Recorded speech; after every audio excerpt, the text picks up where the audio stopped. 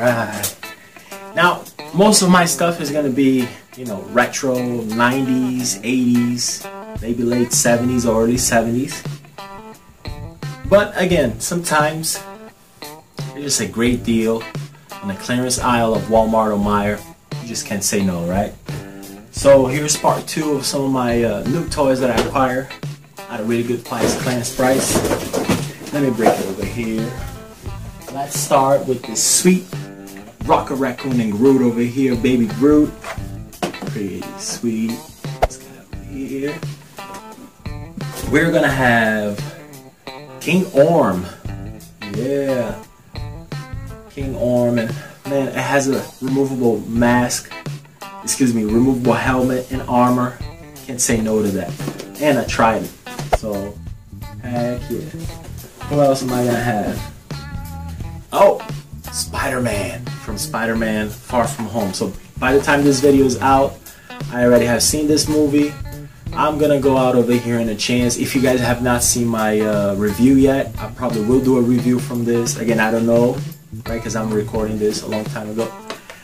But I'm pretty sure that this movie is awesome, and I can't wait to get Mysterio from this line. I got the Spider-Man, the stealth suit. Speaking of Spider-Man, look at this big guy over here. I got from Spider-Man Into the Spider-Verse, Penny Parker in an SPDR suit. Put it over here. This is a really sweet figure. And I got Solo. Where are you, Solo? I got Han Solo and also the version 2 of the Force Link. And also from the Solo line, I got Val. Right there. There you go. So those are the toys from now, guys. I hope you enjoy all these pickups over here.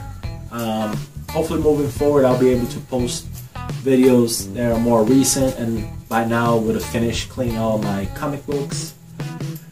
And hopefully everything's back to order. So thank you for being patient with me. And if you like the toys that you see over here, click that like button. If you haven't done so, click subscribe. Thank you everybody who hasn't already subscribed to the channel. If you subscribe, click the bell so you can get the notifications when a new video comes in. Thank you very much, and I'll see you next time.